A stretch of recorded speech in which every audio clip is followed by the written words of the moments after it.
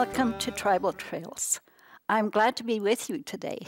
In a previous program, we shared how Tribal Trails emerged from a dream into a reality of having a television gospel program. This year, we are celebrating 40 years of Tribal Trails. How exciting to see God lead. He has provided guests, equipment, finances, and a studio. Through all these years, we have had fishermen, trappers, builders, carpenters, pastors, healthcare workers, plumbers, artisans, and many, many more everyday people. God has been good to us. One of the first guests to share on Tribal Trails was Bert and Liz Genaille. We have appreciated their testimonies, music, Bible teaching, and many, many talents. We are very thankful for all their help they have been to us over the years.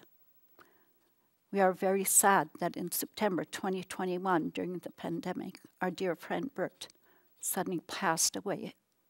One Sunday afternoon, we reminisced about the beginnings of Tribal Trails. Bert and Liz, thank you for spending some time and just visiting and just recollecting about how did Tribal Trails really get started? Well, first of all, thank you for having us this afternoon. And but I remembered we went to a conference at a Living Water Bible camp just south of PA here, and we were there, and there was a man by the name of Derek. His cock, he was looking for recruits that maybe might want to help with a TV program. So he kind of approached us, and when we were at the camp there, and because he saw us singing a few songs and give a testimony and all that. So anyways, he said, would you, he said, we're talking about the TV program. He said, we're kind of looking for somebody maybe to help, and I don't know if it's going to happen or not. He said, would you be interested in helping us? What did you, when he said TV, what came into your mind? I thought it was just a testimony time or a sing-song time or something like that. So anyways, and I said, well, I'd be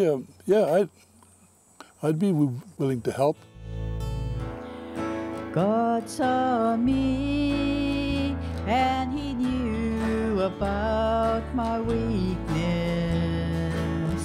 and he knew that I was sinking deep in sin.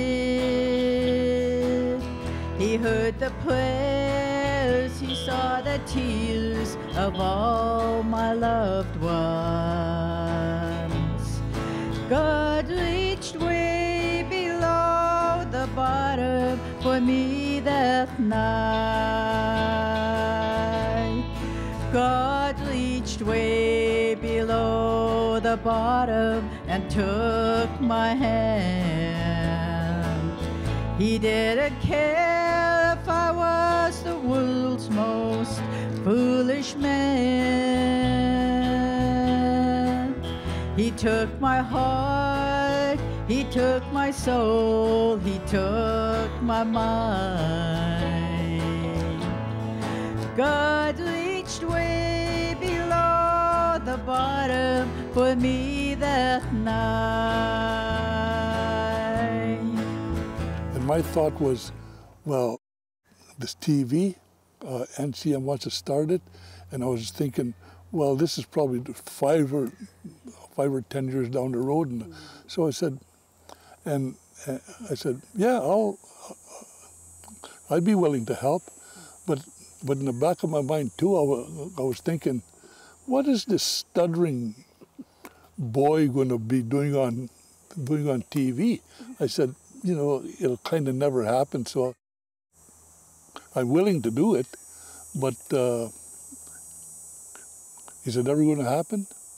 And you know, it didn't take long, like maybe just a few years after that, they started this. I mean, it just happened very quickly, and so, you know, so I think the first time that they taped it, they came to our hometown there in Cormorant. We were just living in the house there, and so they came there and they did the first, I mean, they interviewed us. Of course, they didn't make a program there. They make Promo. it, yeah, the promo. So that was the first that we heard about that. Yeah. I want God's way to be my way as I journey here below. For there is no other pathway that a child of God should go. Though the way may be dark and rough, if He leads me, that's enough. I want God's way to be my way every day. I want God's way to be my way as I journey here below. For there is no other pathway that a child of God should go. Though the way may be dark and rough, if He leads me, that's enough. I want God's way to be my way every day. What did you think, Liz? When they first came to Cormorant, Okay. I was too shy to go on there. I was just scared, and I didn't want to be on. Yeah. I just didn't really think much about it, like Okay. until they started asking me if I can share my testimony on there. Oh, okay. And so I finally got that thing in my heart that this was real. It was real, you know, and so I decided within my heart that I would do it. I would share my testimony on there and proclaim the testimony of the Lord. And from there, the Lord just really made it real that this was real. This was real. This was going to happen. And thank God that He sent those people to Cormorant. And that was the start of my first time I heard of tribal trails and that. Okay. It was a good thing. It was a good thing. From there, how did it go? Well, I think, you know, I mean, just like Liz said, you know, it was kind of scary at first. I mean, I remember there were a lot of retakes, you know, even singing the retakes, and that. I mean, and then we would do good, but the camera people would make a mistake, and so we had to do it over again. After a while, it got to be fun. Yeah. But we got some encouragement too after watching a few of the programs. And I remember this one program, this lady from Ontario, she was giving her testimony, and she was weeping as she gave her testimony. I'm thinking, wow.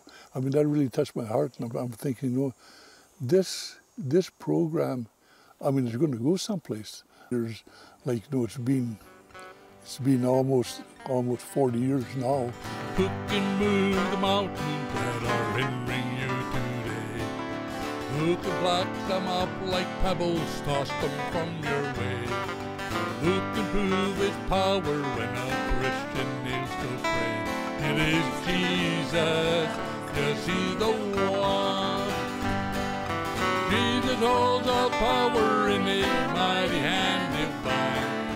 He's the one who heals the sick, gives a perfect peace of mind. He makes all things possible, and He's a friend of mine. Blessed Jesus, yes, He's the one.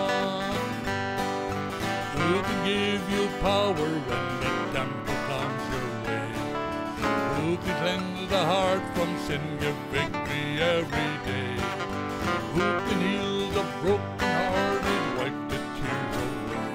It is Jesus, yes, He's the one.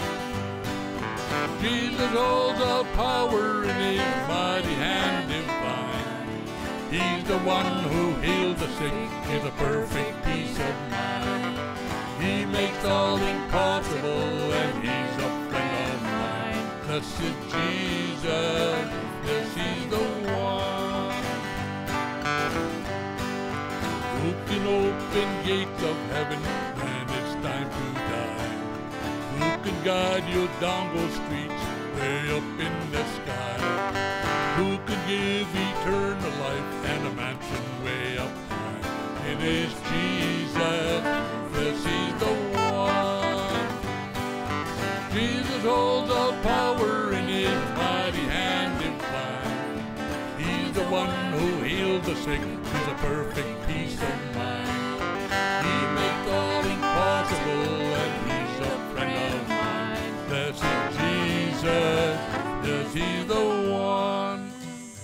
God did many miracles to bring it into being, and I think one of the miracles is God touching the hearts of our people to share, and they're so brave.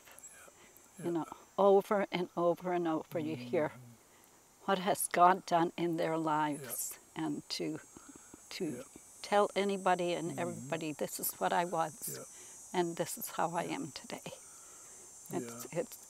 It's just a blessing. It's just a blessing. Yeah. Well, you notice that this program is not polished. Like it's not polished. I mean, we don't sit around and say what Pretend. The pretender, well, somebody tells you what to do and how to do it. I mean, they just go up there and they just do it, and so it's been really good.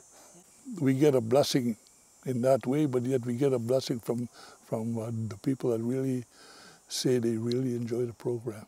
So would you say God has blessed that program through the years? Absolutely. As far as I could see, I mean, you know, I guess the reason is that, you know, it's not polished. And another thing about that too, they never ask for money. Never ask for money. They're not pleading for money, and people know that a program like this costs money, and so, I mean, the Lord just blesses by sending money. I mean, they have a little caption about, you know, this program is paid by the people, and so it's been a real blessing. A king and a beggar met on a lonely road. A strange occurrence took place, as you will see. The beggar fell upon his face and cried of pardon me. I am unworthy in thy presence to be. But then the king looked at the beggar and he said, you've been set free. Your sins are all forgiven. Now you're born in royalty. And then the king and the beggar, what arm in arm you see. The king was Jesus, the King of Kings, and that beggar was me. He too was rich, became so poor that a beggar rich might be. The Son of God became the Son of Man.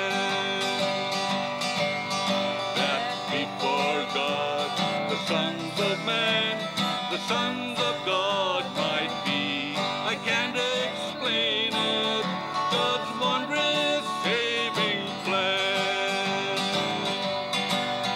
But then the king looked at the beggar and he said, you've been set free. Your sins are all forgiven. Now you're born in royalty. And then the king and the beggar, what arm in arm you see. The king was Jesus, the King of Kings, and that beggar was me. Yeah, God has started the program Yeah. and kept it going through the years, and he still is today. Yeah. It's his program. It's his Yeah, program, and yeah. he provides. Yeah. He not only provides for it financially, Yeah. but he provides for it through the people who share and give their testimony, you know? Yeah. Yeah. Just, Yeah. I think what I love an awful lot about the program is the honesty of our people, you know? Yeah. They share, this is what I was, but this is what I am today. This same good news that came to you is going out all over the world. It is bearing fruit everywhere by changing lives, just as it changed your lives from the day you first heard and understood the truth about God's wonderful grace. I've been very blessed with the many testimonies of our native people, you know. So many of them, they love Jesus so much. Yeah. And that just touches my heart so much. And, you know, like I said, the honesty of The transparency. of our people, like, you know, they're not ashamed to tell of where God brought them out of, like, you know. You know, for myself, I like to share the truth. I don't hide behind a bush. Yeah. Let your light so shine before men that they may see your good works and glorify your Father in heaven. What is God doing in Tribal Trails today? I think there was more people watching Tribal Trails, and we are in front of the camera more, and that I guess I could talk about that little stuttering boy the 40 years ago that, I mean, that didn't think he could do this kind of thing. And many times people say, you know, people tell me, they they said, encouraging me, keep on doing it, keep on doing it. I mean, I guess like Liz was saying, you know, when I say it's not polished, surely I'm not polished. The first host, I think, was one of the first hosts was Liz's brother, Fred Evans. And so, you know, it was kind of Fred kind of started, and then of course, I mean, he was probably the one that got our names involved. And I think it's not only you, but it's the other believers, you know, that encourage each other. Absolutely. And if that one can share what God has done in their life, I can do that too, you know, and God has worked in many hearts. Yeah. John Thiessen says, when he was general director of the mission, and he said he was flying out throughout Canada and had a real burden for the Native people. And he said when he went into every home, isolated, you know, people that our villages, a lot of our villages are isolated, and Christians can't seem to get in touch with one another. And he said one of the things he noticed, that every Native home had a TV, you know, and God burdened him for that. That how can we connect our brothers and sisters in Christ to encourage one another? Because standing alone in the village is very hard. And do you think that dream came into reality? I think it has. I think it has. Yeah, maybe. Like I remember even Fred mentioning something like that. He said, you know, every home has got a TV, and every home has got a VCR. God had a plan for Tribal Trails that included Bert. He probably doubted that God could use him, because we've heard Bert say, "What is this stuttering boy going to be doing on TV?" In Exodus chapters 3 and 4, Bert tells about Moses at the burning bush. God had a job for Moses too. Moses complained to God about his own inability to speak and lead God's people, but God still used Moses. So Bert, even though he saw his own inability to speak as a problem, he could do this because he knew a man who can. I can't take a heart that's broken, make it all over again. But I know a man who can. I can't take a soul that's in sin, wash it white, white as snow. But I know a man who can. Some they call him Savior, the Redeemer of all men. I call him Jesus, for he is my dearest friend. And when I think that no one loves me and my life is out of hand, well, I know a man who can. I can't walk upon the waters, no, I can't calm the raging sea, but I know a man who can.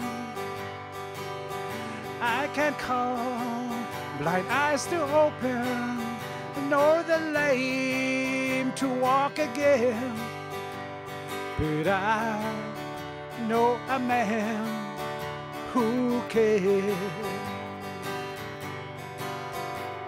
Some they call him Savior, the Redeemer of all men.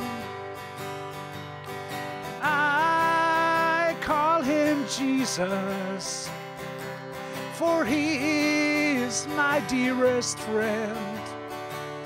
And when I think that no one loves me and my life is out of hand, well, I know a man who can. Oh yes, I know a man who can.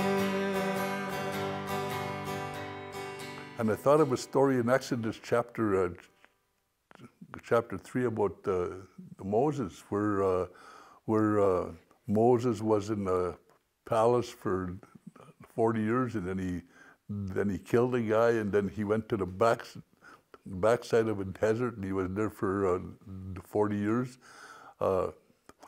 working for his brother, his father-in-law Jethro. And anyways, one day he was out there in the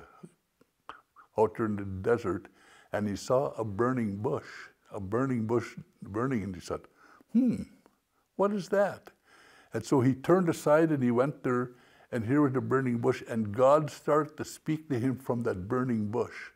And you know, and God saw Moses walking, and he was walking one way, and all of a sudden he seen the burning bush, and he turned aside, and I think that's and that's what happened to me. Just walking along, and all of a sudden this idea came that we should be doing this, and was almost as if it's. I mean, somebody asked me, "You should be the host to do this thing," and I'm kind of saying, "Who, me?" And here Moses was saying these things. He was saying, God spoke to him from the burning bush, and here he's giving these excuses to God, because God wanted him to go back to Egypt and take the children of Israel out of Egypt.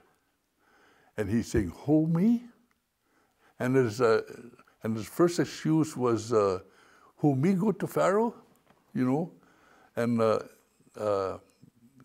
these excuses, you know, and he's saying also, and who will go with me?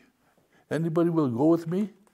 He said, even if I don't go, I mean, they're not going to believe what I'm going to say. And you know, and so, and then in chapter 10, No, chapter 4 and verse 10. And this was my excuse.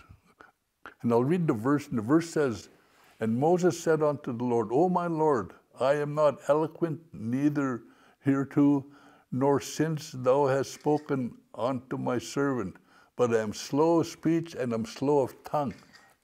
Then another verse says this. He says, "I'm a stammerer, I'm a stutterer, I can't do this." And that's just the way I felt. I felt, I'm a stammerer, I'm a stutterer, and I can't do this. And I was afraid, and we could see that Moses wasn't afraid to do this. But anyways, God said this to him in verse 11. He says this, "And the Lord said unto him, Who hath made man's mouth, or who has made maketh the dumb talk, or else the deaf to hear, or else the blind to see? Have not I done this, I the Lord?" And the Lord was telling me, I made your tongue, I made your mouth, and I made all that. I will be with you. And so, so after a lot of thought about it, and I'm saying, yes, I guess he did help me out. I have decided to follow Jesus. I have decided to follow Jesus. I have decided to follow Jesus. No turning back, no turning back. Though none go with me, till I will follow. Though none go with me, still I will follow. Though none go with me, still I will follow. No turning back, no turning back. My cross I'll carry till I see Jesus. My cross I'll carry till I see Jesus. My cross I'll carry till I see Jesus. No turning back, no turning back. The world behind me, the cross before me. The world behind me, the cross before me. The world behind me, the cross before me. No turning back, no turning back.